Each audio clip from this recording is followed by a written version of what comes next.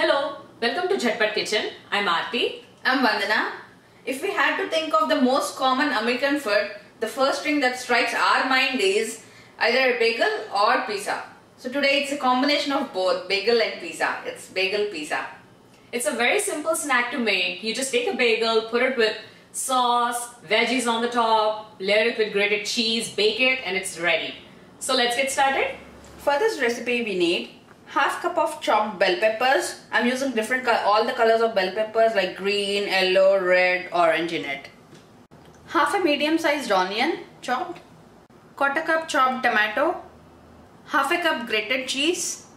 Quarter cup hot chunky salsa. 1 tablespoon of oregano. Salt for taste. Bagel sliced. I've cut my bagel in 2 parts. So I'll go ahead and I'll apply a little salsa on the bagel.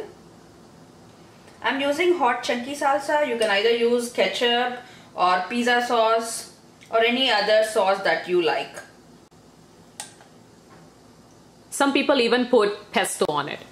Now I'll go ahead and add in onions, few bell peppers. Along with the bell peppers, you can add any other choice of vegetables like broccoli, any leaves also like parsley, spinach, even they taste really good. Few tomato. You can also add a topping such as jalapenos or chili flakes or chili even powder to give it more spiciness. And I'm sprinkling little Mexican cheese. But you can add any other cheese. If you like pepper jack, again for spice, you can toss it in with pepper jack. Little oregano on the top for flavor. And finally salt.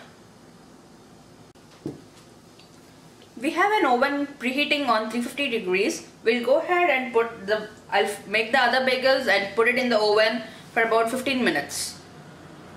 The crispy, yummy bagel pizza is out of the oven and it's all ready to serve. It tastes really good when you serve it hot.